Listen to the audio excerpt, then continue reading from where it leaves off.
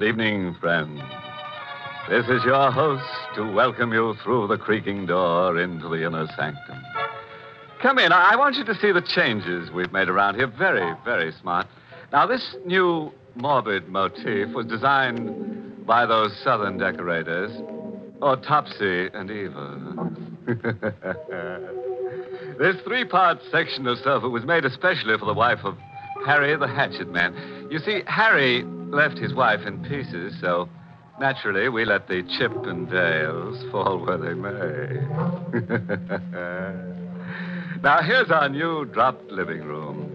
Just freshly dug.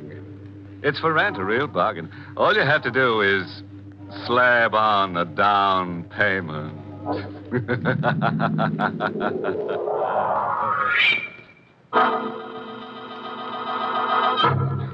Tonight's Inner Sanctum mystery, Death Wears a Lonely Smile, was written by Ed Adamson and Bob Sloan and stars Mr. Sloan in the role of Walter with Mercedes McCambridge as Carol.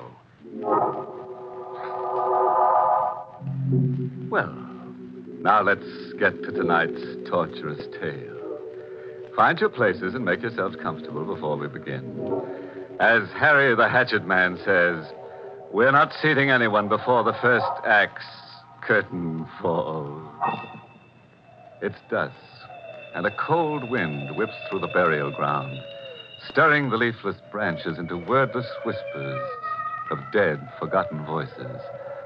Amid the gravestones, the big man with a bloodied gash in his forehead stands, hatless, his massive ape-like arms hanging limply at his side, his eyes set in a lost, vacant stare.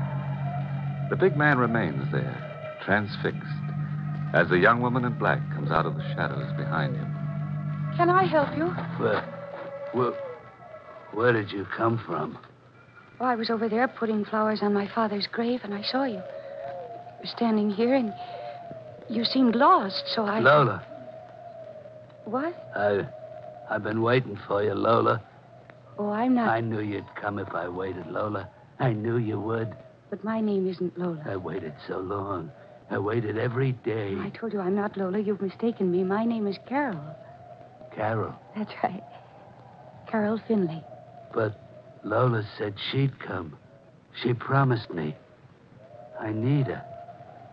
Who is Lola? Lola's my friend. She never made fun of me because I'm so big. Lola never laughed like all the others, like all those other ones who were so mean. What's your name? I told you, it's Carol. What's yours? Walter. Walter, you'd better let me take you home. Home? Yes. Where do you live? Why, I don't know. There's something the matter with you. Yes, you're hurt. That cut on your forehead. Cut? Yes. Look, I'll take you to my place. My mother has a rooming house, and you can stay there until you feel better. No, I can't go. I must wait for Lola. I promised I'd wait Walter. for her. Yeah? Was her name Lola Douglas? Yeah, Lola Douglas. There's no use in your waiting. Oh, you mustn't talk like that. She'll be here. She will. She's already here.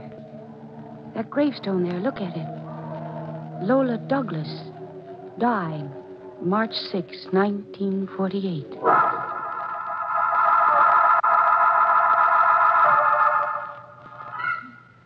There you are, Walter. Now, that bandage will do for a while. You're nice to me, Carol. You're like Lola. You're not afraid of me, are you? Of course not. Why should I be afraid? Because I'm so big. I remember when I was in school, a boy made fun of me. I grabbed his arm and I told him to stop. He just laughed at me.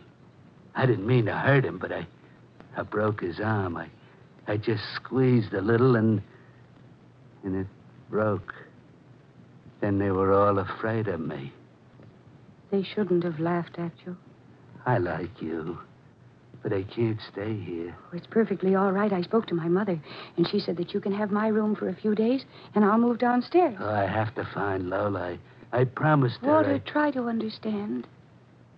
Lola is dead.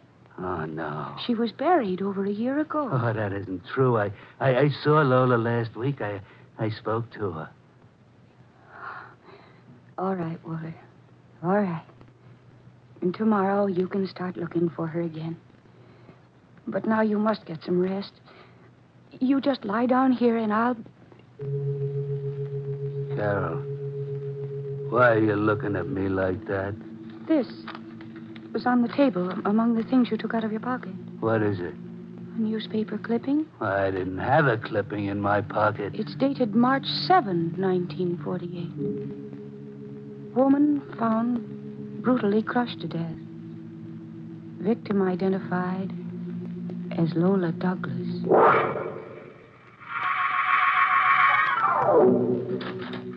Carol, I just stopped by for a minute. Oh, I'm sorry. I thought Carol Finley was here. Carol gave me her... Lola. Lola?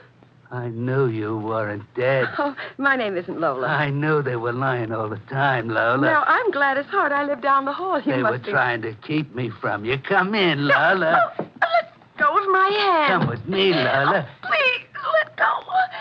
Oh, my hand. You're hurting Oh, me. I wouldn't hurt you, Lola. You know I wouldn't. Let go. Oh, you mustn't talk so loud, Lola. They'll hear you. They'll think I'm hurting you. Oh, please.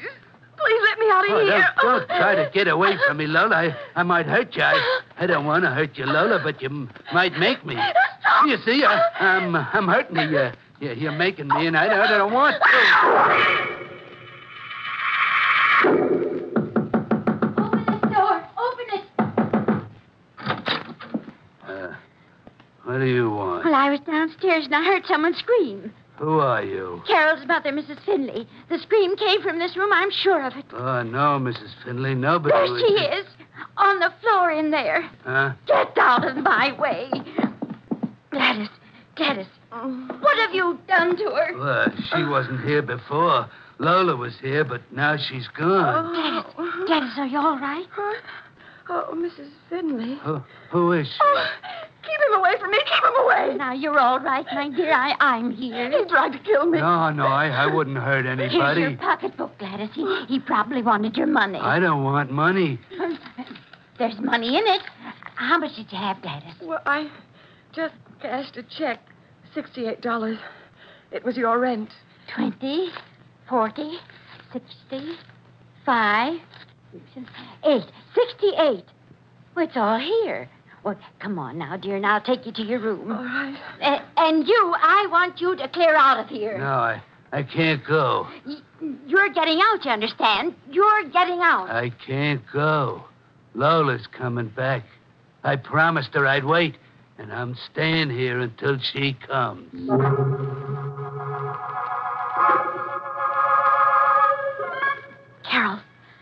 Carol. What is it, Mom? What's the matter? I can't find Gladys.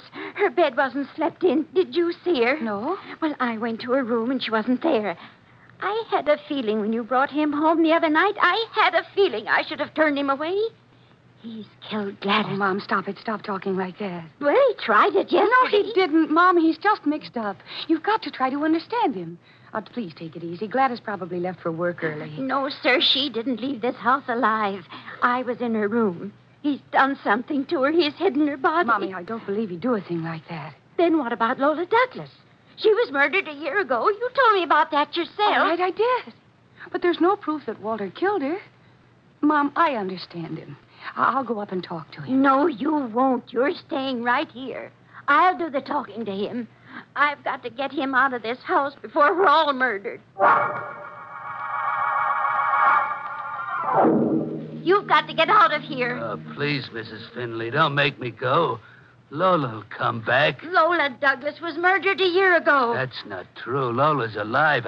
I saw her last week. She was murdered by you. No, I wouldn't hurt Lola. You killed her the same way you killed Gladys. Oh, you shouldn't say things like that, Mrs. Finley. You took Gladys out of here last night and murdered her. No, Mrs. Finley, I didn't leave. I was waiting for Lola. You're a monster, a horrible, crazy monster. You're saying mean things to me, Mrs. Finley. Well, I want you out of my house. I want you out right now. You're not like Carol. Carol's nice. Carol said I could stay here in her room. Yes, but not if you don't pay. Pay? Oh, I know you have no money. You can't stay here another moment unless you pay. And I want a month's rent in advance. Now, what do you say to that? All right, Mrs. Finley. And the quicker you get out of Here's here... your money. Well, where did Is you... this enough for a month in advance, Mrs. Finley? Is $68 enough?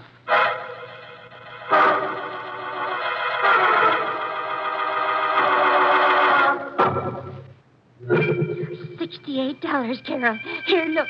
He gave me $68. I don't understand it, Mom. Yesterday he didn't have a penny in his pocket. But don't you see what this proves? It's just as I told you. He's murdered Gladys. That's exactly what she had in her pocketbook last night. $68.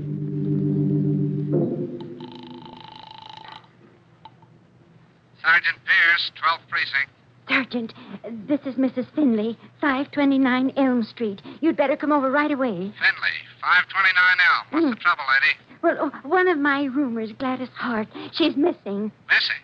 Oh, we don't handle that, lady. Oh, but listen, I'll switch you over to missing person. Wait, just a minute, please. Yeah? Well, this woman, she's not just missing. She's been murdered. Now, look, lady, which is it? She missing or murdered? For both. She hasn't been in her room all night. She had $68 in her pocketbook and... Ah! Hello? Hello? You! Good afternoon, Hello. Mrs. Finley. Hey, what's going on there? Hello? I'm sorry I troubled you, officer. I made a mistake. Gladys Hart's alive. She just walked in.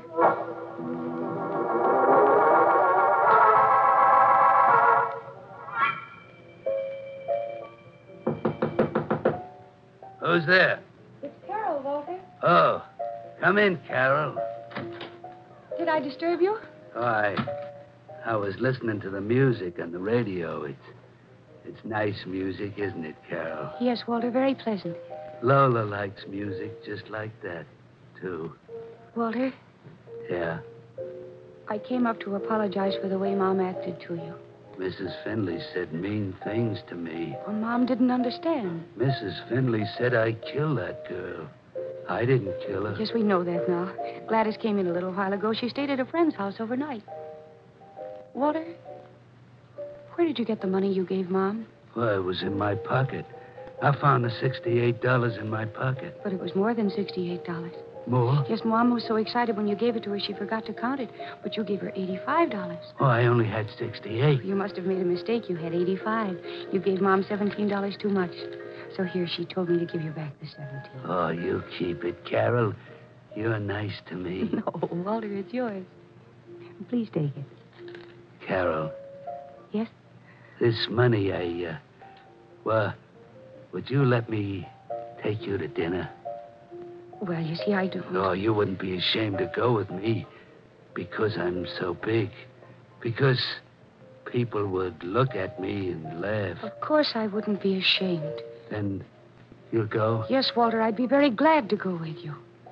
I'll just run downstairs and get my things. You meet me out in front of the house in 10 minutes. All right, Carol. I'll meet you. We'll have a nice time. Yes, Walter, I'm sure we will.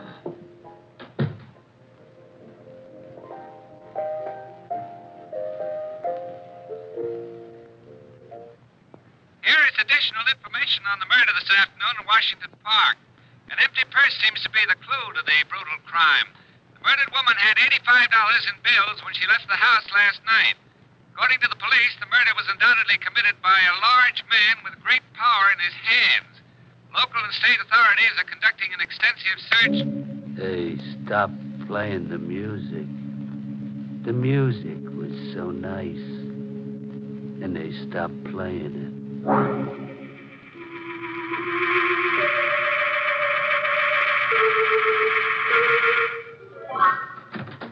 Carol. Yes, Mom, what's the matter? Oh, I've been looking all over the house for you. You're all right? Of course I'm all right. Why are you putting on your coat? I'm going out to dinner. Out to dinner? Yes, with Walter. Him? Oh, thank heavens I got here in time. Mom, what are you talking about? He's a Oh, murderer. you're not going to start that all over again, are Well, you? it just came over the radio. A woman was killed last night in Washington Park. That doesn't prove that Walter is a murderer. It does. The radio said the woman had $85 in her pocketbook. She had what? $85. Well, that's what he gave me this afternoon. $85. That's what he killed that woman for. Oh, Mom, I can't believe it. Oh, that's how he suddenly had the money to pay the rent. And the radio said the woman was crushed to death by a man who was big and powerful. Big and powerful. It's him. Oh, and you would have been the next, Carol. Where is he now? Well, I was supposed to meet him outside the house. I suppose he's out there waiting for me now. Oh, that man's a lunatic, a crazy killing lunatic. Mom, what are we going to do? Well, you stay here in this room now and don't leave it. What about you? Well, I'm going downstairs to call the police. I'll be back in a few minutes. And remember, no matter what happens, don't leave this room.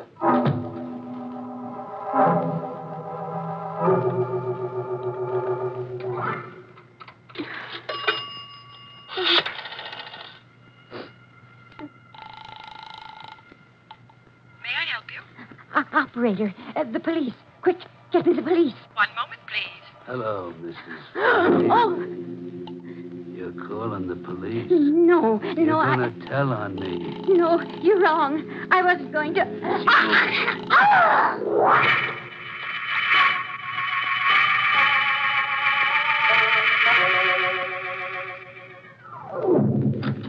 Mom, what took you so long? I was... Hello, Carol. Hello, Walter. I was waiting for you, Carol. Well, I'm not ready yet. You got your hat and coat on. Well, can't we wait just a little longer? You're afraid. You're afraid to go to dinner with me. No. Otherwise, you'd go with me right now. Well, All right, Walter, all right. I'll do just as you like. We'll go right now.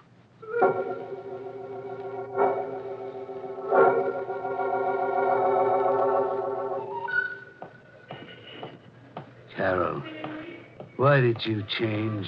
Me change? I don't know what you mean. I don't think you like me anymore. Oh, but I do like you, Walter. You want to get away from me, I can tell.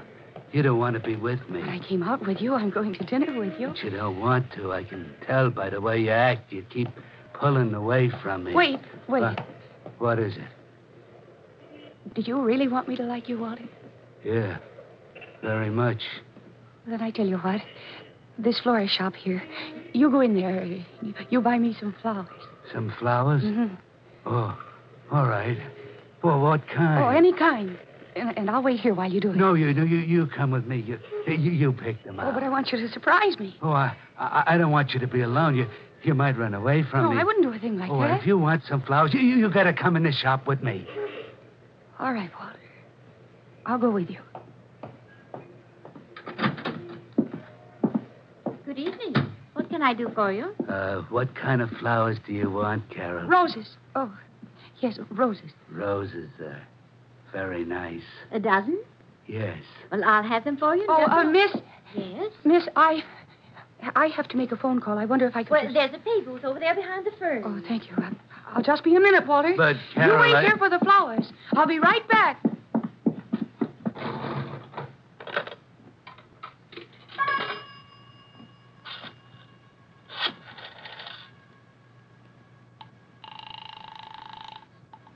May I help you? Operator, get me the police. One moment, please. Sergeant Pierce, 12th Precinct. Oh, listen to me carefully. I don't have much time. My name is Carol Finley, and the man who murdered that woman in Washington Park last night is with me. Where are you? In Kramer's florist shop on 6th Street, but we're leaving here in a minute. He's taking me to dinner at the Black Grotto down the block. Black Grotto, I got you. Please, hurry. Don't worry, we'll get there in no time.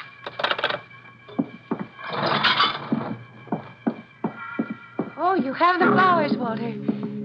Oh, they're very pretty. Who did you call, Carol? Why, I called Mom. You talked to Mrs. Finley? Yes, I just wanted to let her know where I'd be so that she wouldn't worry. You talked to her? Yes, I just told her that I did. Come on, Walter. I'm hungry. All right, Carol.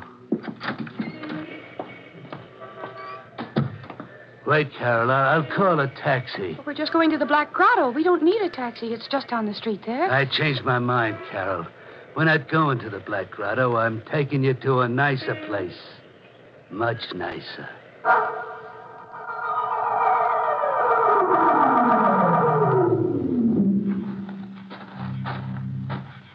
Walter, why did you take me out here? Oh, there's something in this cemetery I want to show you. Walter, please, let's go back to town. We won't be long. It's right here. This is what I wanted to show you. It's an empty grave. Yes, Carol.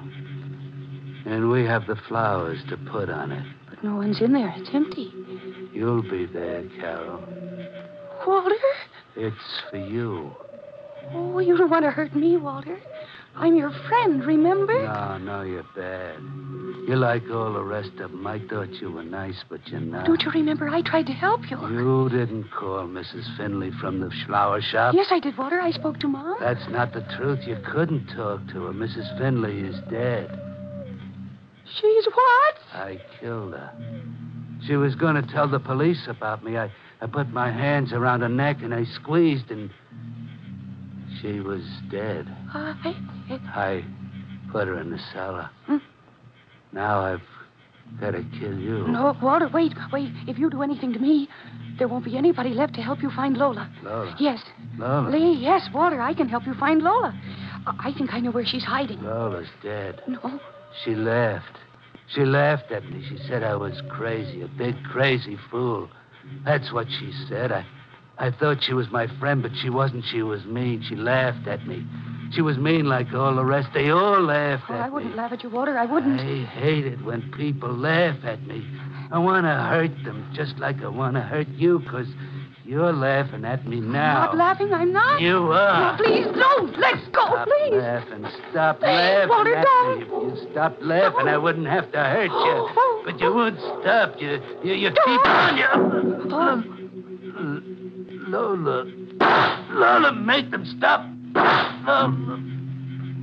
Lola, please make them stop. They're hurting me. You all right, miss? Yes, officer. I'm all right. That was a close call you had. You didn't turn up at the Black Grotto. I checked with the florist. She saw him take you into a cab outside her shop. Lucky thing I got out here in time. Yes. He sure was a big guy, wasn't he? Yes, he was. A big guy who didn't want people to laugh at him.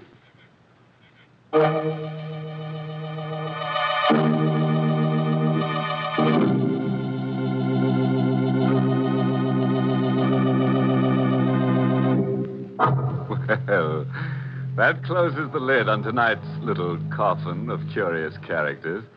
And Walter certainly proved a point. The bigger they are, the harder they fall into a grave. Say, Carol certainly had a narrow escape, didn't she? The poor girl almost died, laughing. You know, that's the trouble with most people. No sense of humor. Some of them just can't take a choke. All right, so my gags leave you morbid. You didn't want to sleep tonight anyway. Or did you?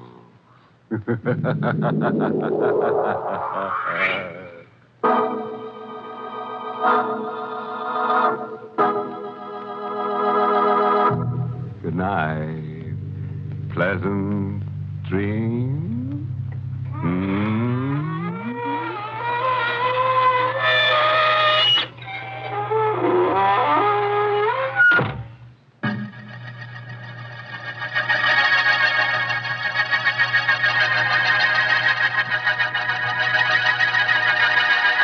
Inner Sanctum was heard in the United States over CBS, the Columbia Broadcasting System, and has been rebroadcast for servicemen and women overseas.